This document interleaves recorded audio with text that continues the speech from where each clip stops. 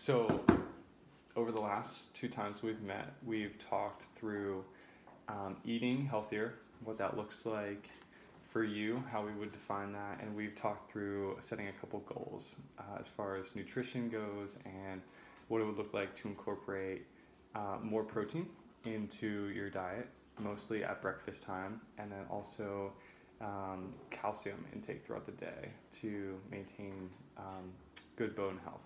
So we talked through some dairy alternatives that aren't milk, that aren't cheese and yogurt. We talked through some soy foods and some plant alternatives for calcium. Is that correct? That's correct. Okay. And then we also talked about eating at least one whole meal a day to get enough protein and calories. So of those 3 goals, how have they been going? What's that So been like? I'm eating 2 whole meals a day because thanks to your advice, I am now getting fresh and lean performance meals delivered. You can turn the camera to show. Okay. So this is breakfast, and it's usually oatmeal and an egg that looks as disgusting as this one does. And then this is usually like a late afternoon meal, and there's a variety of them. Okay. And they're low in sodium and high in protein. Great. And I'm taking my 1-a-day vitamins and my calcium supplements, and I tried oat milk. Okay. And what did you think about the oat milk? Like, I don't know how anyone can drink that in real life, but Okay. like, So was but it's better than almond or anything else. Okay. Yeah. Is it the flavor or the texture? Just, what about it is? Ugh. Okay. So I think it's mentally like, how can you get milk out of oatmeal?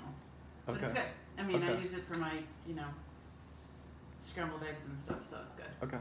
when I make them myself. Yeah. But I don't have to because I have this delectable sunny side egg frittata with sun-dried tomato and baby potato. Okay. Yeah. So those convenience meals seem to be helpful in getting a full meal at least once a day. So that's a really good step in the right direction. Have there been, aside from the oat milk, have there been any other barriers or difficulties in making these changes? No. I order the meals when I run out, and they ship them, and I put them in the freezer, and I'm taking my vitamins, which I was not really doing regularly, and using the oat milk. Okay.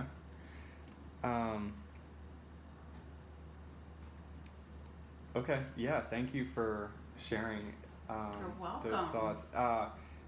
One other thing we had talked through is taking the vitamins at a different time than drinking coffee. I haven't had any coffee since we talked. Okay. Have you noticed any difference in your day or in how you're feeling physically with making these changes? No. Oh, as far as the special meals? As far as either the meals or the vitamins? I have more energy for sure. Okay. Yeah. Yes. The coffee not so much, but the meals and having regularly scheduled meals has been great. Okay. And you mentioned that you do a lot of traveling. Has that also, how has that affected I'm just, your eating? I eat protein bars, and I usually try to find a place where I can have an egg sandwich for breakfast, and